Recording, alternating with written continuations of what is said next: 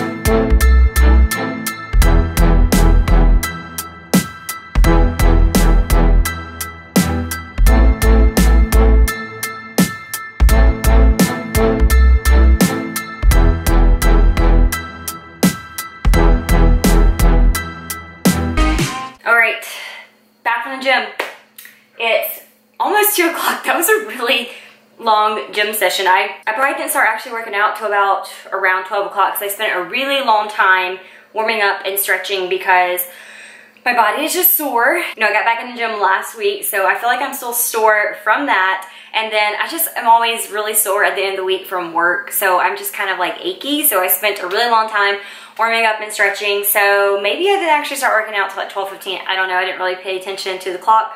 All I know is that it took forever, and I was like, oh my gosh, I gotta go, because here in a few minutes, because it's 1:50 right now, I'm going to hop on a conference call with work. And normally on my off day, I would not do anything work related like this. Like I wouldn't even go in for a conference call like that, because y'all know my off days are my off days and I cherish those so much. But they're talking about some really important stuff. Instead of someone taking notes for me or relaying that information back to me, I want to hear it firsthand. So I can just call in on the conference call and dial in, and I can just put it like on mute, so that way I can continue to do what I'm doing. And actually what I'm planning on doing is, while I'm on the conference call, I'm just going to mute it, go about my business here in the house. I'm actually probably going to actively stretch again because I had a really good workout today and I'm super proud of myself. I wasn't sure because I will admit, since I have been back in the gym, like strength is not, I wouldn't say that it's like strength feels weak. I just feel like my endurance as far as like completing the reps is not really there, or not up to par. So I'm getting fatigued really easily. And I really pushed myself today, and I was so happy because I was able to hit my percentages and my reps. So just to kind of combat that soreness, I'm going to stretch while listening on the conference call. But real quick, I'm going to have me a post-workout shake and a post-workout carb source.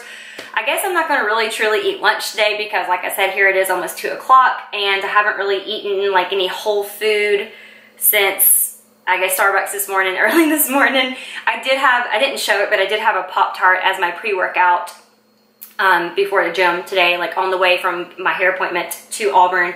But I'm going to be using, as my post-workout shake, I'm going to be using this Vegan Power Pro protein by First Form, of course. I decided to try the vegan protein because I hadn't tried their vegan products yet. And of course, like, no, I'm not vegan, nor do I try to pretend like I ever want to practice to be one. Like, I'm definitely an omnivore. I eat meats, fruits, and vegetables. That's just how I am. But I heard that the consistency of this was really good, and so I was just really curious because I go through phases with like protein powders, and so since I hadn't gotten like a new protein powder in a long time, I was like, let me give this a try. They ain't lying. This is super thick, like super thick. I actually use more water than it recommends, because I find if I use the recommended amount of water, which I think they actually recommend in 6 ounces, I do 8 ounces, 8 to 10 ounces. I think that helps with the perfect consistency, but it is really good just mixed with water. I do find that if you try to use a milk product with it, it is like super, super thick. So I would just suggest using just strict water with it. But I got it in the chocolate flavor. I think there's a vanilla. I think there's like a peanut butter cup chocolate one, and then there's just the regular chocolate one. I'm a chocolate girl, so that's the flavor I went with. So I'm gonna do me a post-workout shake in a shaker cup. Then I'm gonna have a serving of this rice Chex Mix. This is just a plain flavor. I couldn't find the honey flavor the first time I bought this. I do have the honey kind, but I'm trying to use this up right now. So I'm just gonna have a serving of this and a protein shake, and then we're gonna get on a conference call, and then I guess I'll see y'all in a little bit.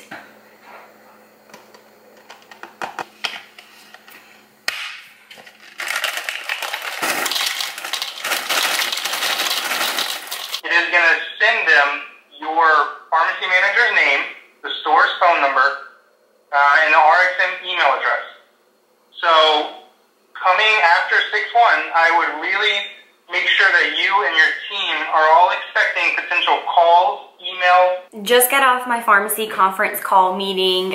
Just a lot of like pharmacy manager behind the business scenes talk going on. So kind of a lot of the things that I already knew about, but they just kind of went into a little bit more depth on there. But one thing that I did find out about my pharmacy in particular if you've been watching my past couple of videos during all this pandemic and everything, my pharmacy has been 9 to 9. And I've expressed a lot about how great it's been that we have been 9 to 9. And just the sheer fact of me being able to get home before my bedtime, before 10 o'clock at night when I do close.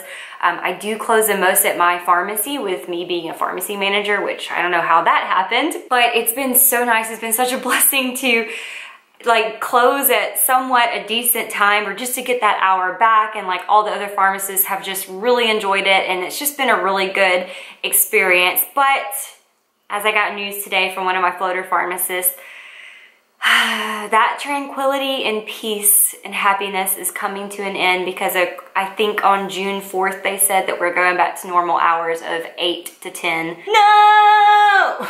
It's been so nice to have just that hour difference. Like, man, what that hour difference does. But that's coming to an end, so I guess for the next couple of weeks I'm going to really enjoy being a 9 to 9 pharmacy. I really wish our pharmacy would go to a 12-hour pharmacy. No, I don't want to do 12-hour shifts, because I've done 12-hour shifts in the past in retail pharmacy, and that is just a death sentence, and I just don't want to do that personally. Now, especially for like my lifestyle and everything that I enjoy to do outside of work. It might be different if I was not really a homebody, or didn't go to the gym, or didn't have other things out, you know, in my life outside of work, but that's not the case. So, and I can only imagine one day when I have a family, or if I had, you know, kids, if I was having to do 12-hour shifts like all the time, and try to go to the gym and whatnot, and just do everything else in my life outside of work, that would be so tough. So props to all of y'all pharmacists, or just in general, who work 12-hour shifts. Like, I've been there, done that, and I don't ever want to have to do that again, really. But I wish that we could be a 9 to 9 pharmacy, but still have like 8-hour shifts, and just kind of, you know, wish you could have that overlap, or maybe do some 8-hour shifts and some shorter shifts to make up that 12-hour time. But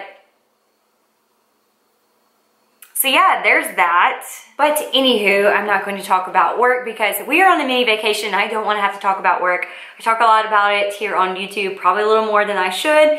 Probably express a little bit more of my opinions more than I should. But oh, one thing I don't think I've told y'all about, I mentioned it briefly on my Instagram story, but speaking about YouTube and work and whatnot, I had a person email me a couple of weeks ago, the beginning of this month, beginning of May, from Betty. So whoever Betty is, if you're watching this YouTube channel, thank you very much up front. But she informed me that I was actually featured in the Pharmacy Times Pharmacy Career magazine. And, you know, for those of you who are pharmacists, you know what Pharmacy Times is. It's like one of the biggest magazines out there in the industry of pharmacy. But for those who don't know, like I just said, it is one of the most popular pharmacy topic magazines that you get. So one of the magazines that Pharmacy Times publishes is called Pharmacy Careers. She was telling me that she recently wrote an article about how pharmacists use YouTube to advocate for the pharmacy profession, and she wanted to let me know that she had actually featured me in that article.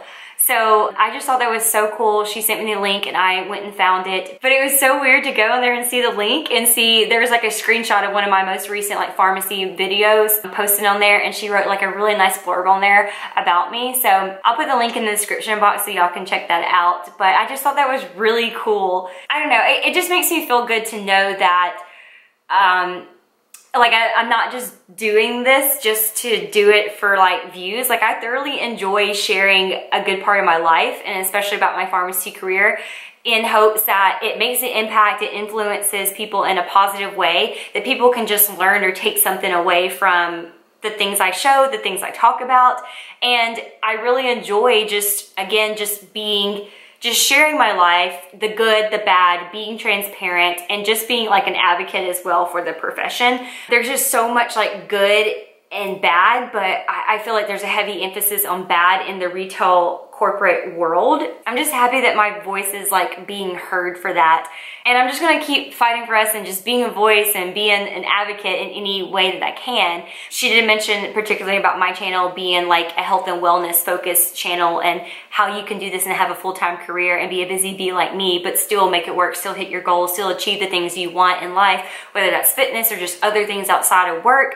I was just very thankful and felt just, I don't know, just really honored, I guess. And I would say humbled, but if you ever boast about something that you're mentioning, I don't know how much humility you're showing in that sense. But regardless of that, I was very humbled and honored to know that she chose me to talk about in that article as well as many other people that she mentioned as well in that article. But like I said, I'll post it down in the description box below if y'all want to check it out. In lieu of that, I just want to say thank you. I don't know if I say it enough, I probably don't, but just want to say thank you so much for just all the love and support and the positivity that I do get from my channel. If it wasn't for y'all, I wouldn't keep doing what I do. And so just moments like this, or times like this in my life, is what really keeps me motivated and like keeps me going and really, you know, posting videos and about different topics. So I just want to say thank you, and thank you very much to Betty, who suggested me and wrote an article about me. So I appreciate that very much. But right now it's 3:45. I haven't taken Slater on the walk today. Usually I would do that right after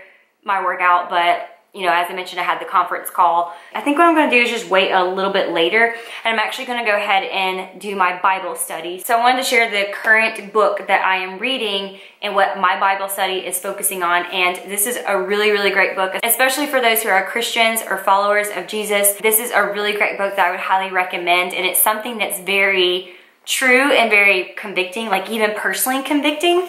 And the title of it is The Unsaved Christian: Reaching Cultural Christianity with the Gospel by Dean and Sarah. So this is a really good book that talks a lot about what's going on in today's society, specifically in America, about cultural Christianity. It's really highlighting the areas or the inconsistencies or just the insincerities. It really highlights the areas of what is called cultural Christianity. So like not true Christianity, or what a Christ-like person should be doing or believing, or how they should be living. And it really points out the flaws in America about how people can, on the surface, appear that they are a Christian. They do all the, they do all the traditions, all the things that are kind of normal of Christianity, but they don't actually know or believe in the gospel. They don't follow the gospel, or they don't follow the true word of God in a sense, just based on their actions. And so this has just been a really good book, because I mean, there's been a lot of points in there, a lot of areas in my life that I can identify with personally that I was like, oh my gosh, I feel like this is talking about me. And it is a really good book. It's a really humbling book, and it's not meant to be offending or to shame on you, you know, if you are a person who is a believer, and it may point out some things that you do, but you may not have realized that you do, or it's a way that you live your life. But it is very personally convicting and pointing out the flaws in modern day Christianity. I've really enjoyed going through it. And I just think this would be a really great book for those who are really looking to dig deep into what Christianity is, and just kind of see the falsehood, the misrepresentation that you are seeing in modern America today. Just a really great way to dig deeper into the Bible, the true word of God, and just to really strengthen your faith in your Christianity. So I highly recommend this book. And so that's what I'm going to dig into right now. That's all I got for right now. So I guess I will see y'all in the next clip. I just got done making Cody and I some dinner. I made a home chef meal. It is the pork egg roll in a bowl. Who you talking to? I'm talking to YouTube. Who are you talking to with your nerdy video games? Hateful. Your dad is a nerd. Thanks, honey. You're welcome. Enjoy. Hey, YouTube. Okay, and I myself is about to chow down on this pork, what is it even called? This pork egg roll bowl. Watch a little TV and relax for a night, and that's going to be the end of the video. So, very short and sweet video, I believe. Not a whole lot to it, but just wanted to pop in and say hello. And I'll see y'all in the next video. Thank you for watching. Y'all take care, and I'll see you next time. Bye, y'all.